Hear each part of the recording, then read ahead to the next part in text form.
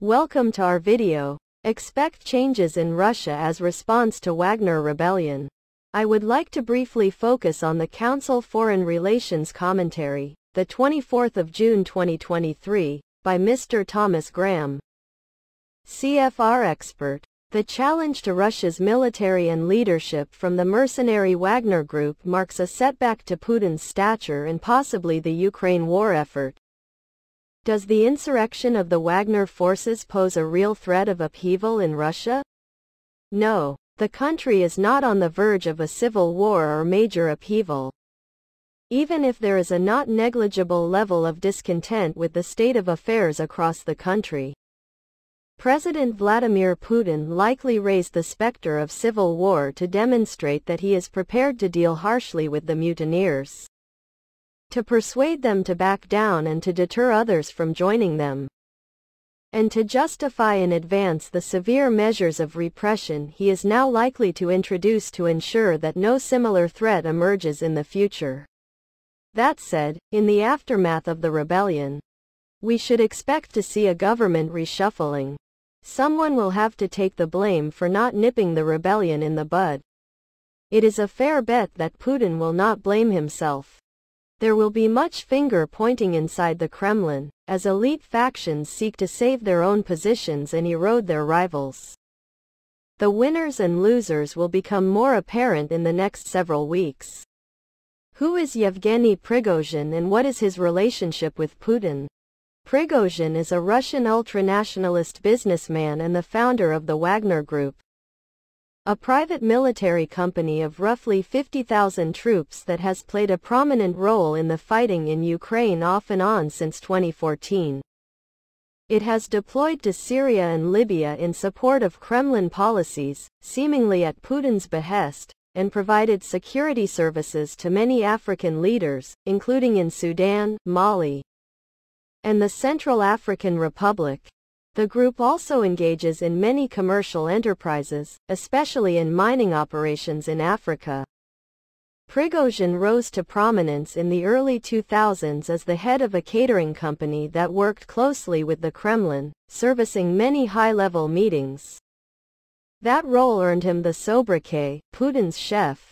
We do not know how close he is to the Russian president personally, but he certainly has a network of contacts inside the Kremlin and leverages the perception of ties to Putin to advance his business interests.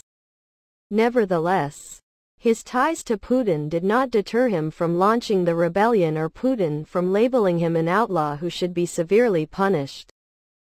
Reports late Saturday from the Kremlin said Prigozhin was leaving the country for Belarus and criminal charges against him would be dropped. Why is Prigozhin so critical of the Russian military? Since the beginning of the war in Ukraine, Prigozhin has accused the senior Russian military leadership, including the Minister of Defense Sergei Shoigu and Chief of the General Staff Valery Gerasimov, of corruption and ineptitude that has led to grave setbacks on the battlefields in Ukraine. But Prigozhin is not necessarily critical of the Russian military as a whole. Indeed, he has praised certain commanders, including Sergei Surovikin, the deputy commander of the forces operating in Ukraine, and urged that they be promoted into more responsible positions. More recently, Prigozhin blasted senior Russian military leaders for not supplying his forces with sufficient ammunition and other support as his forces engaged in the effort to seize the town of Bakhmut in eastern Ukraine. Although his forces finally succeeded, Prigozhin charged that the casualties they suffered, tens of thousands dead, were the direct consequence of this lack of support. Could the latest events have an impact on the course of the war itself?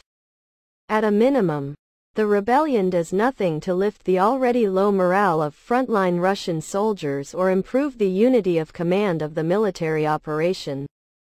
It will inevitably distract attention of Russia's senior leaders from the war effort, and not only in the short term.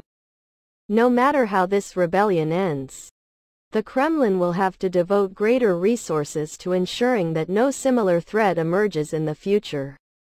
At the same time, We will see in coming days whether Kyiv is able to take advantage of the disarray in Russia to advance its ongoing counteroffensive. We should expect to see stepped-up efforts to probe for vulnerabilities along the line of contact and perhaps a flurry of attacks at targets inside Russia to heighten the sense of peril and compel the Kremlin to redirect men and materiel from Ukraine to internal security. That's all. Briefly focusing on the Council Foreign Relations Commentary, the 24th of June 2023, by Mr. Thomas Graham, CFR expert.